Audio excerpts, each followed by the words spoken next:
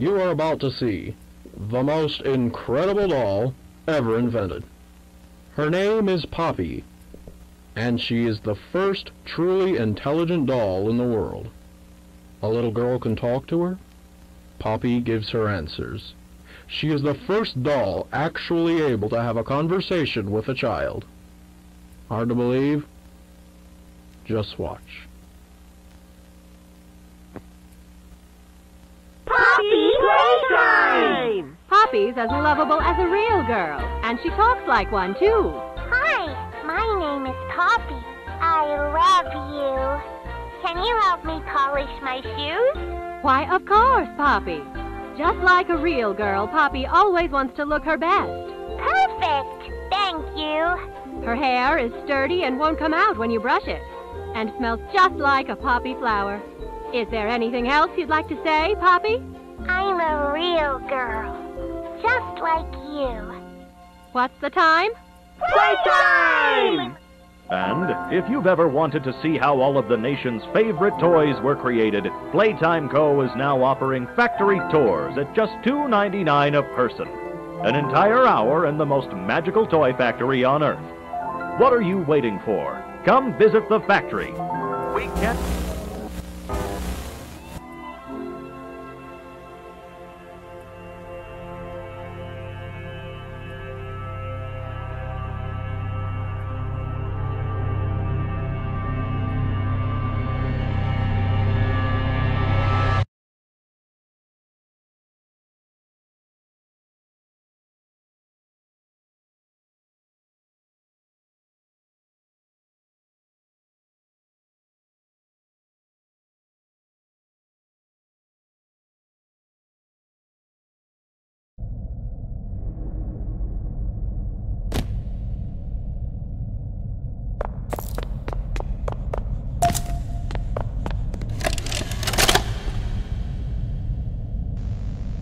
Hi, my name is Leif Pierre, and I'm the head of innovation here at the Playtime Co. Toy Factory. If you're seeing this, then you're trespassing. Yeah, we play this little tape on loop whenever we close the factory for the day. So, trespasser, just to make you aware, while we pride ourselves primarily on our high-quality toys and excellent child care, we also pride ourselves on our security. For example, this facility is full of hidden motion triggers, which, once set off, will turn on the factory's emergency alarms and directly contact the authorities. And that's one of the more tame aspects of our security system. No spoilers. So, you've got my warning. It's not too late to turn around. I just hope that you're certain whatever you're doing is worth it.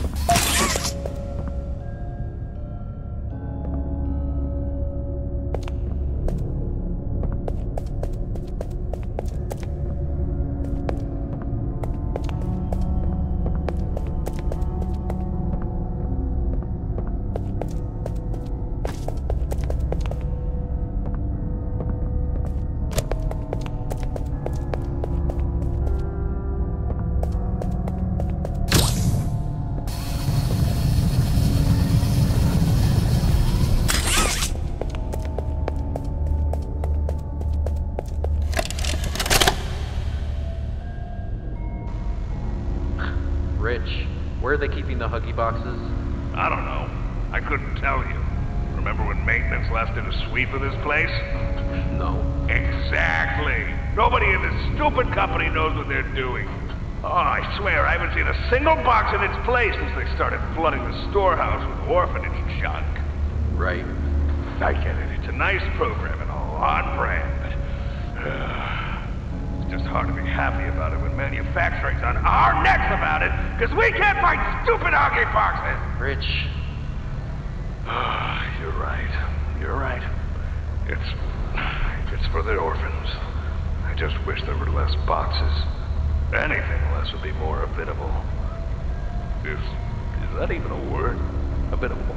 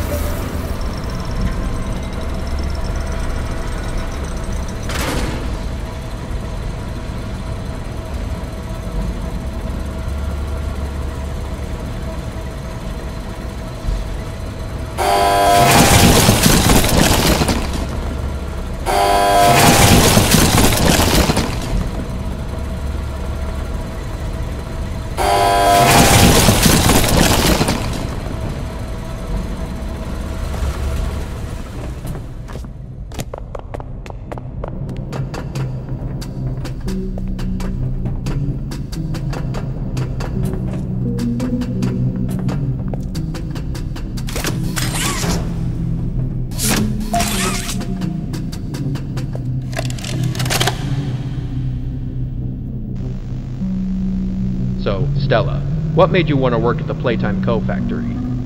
Playing with toys when I was young was so magical. I could go straight from my bedroom floor to anywhere in the world. It was such a great feeling. And being able to work at a toy factory, somewhere that can provide kids with that same experience, that's a pretty great feeling too. Sometimes though, I really wish I could go back. To being a kid, I mean. And it's weird, because adults are just kids, but older.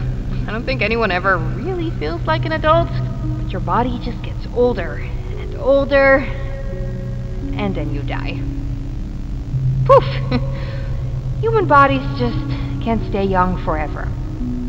There's things, though, like some trees that can stay alive even while being way older than a person. I mean, the oldest people to ever live are still younger than those. So I guess everyone is always young relative to something. Right? Alright, I think we're getting a little off track.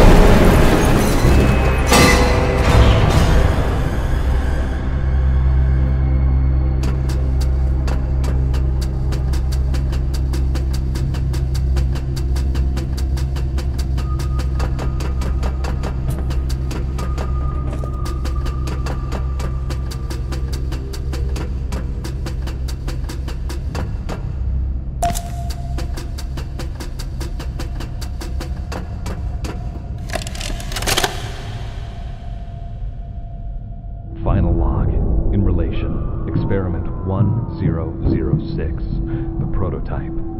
Coordination and cooperation is evidently within his skill set, as well as the skill set of all other experiments of his type.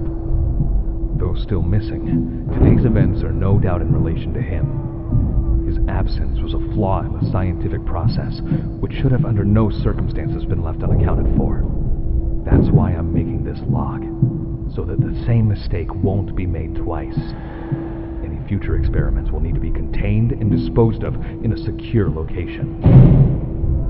I'm not worried about myself. One breakthrough and I'll be back. We must forge onwards in the name of science, whether those who are beneath us understand it or not. End of...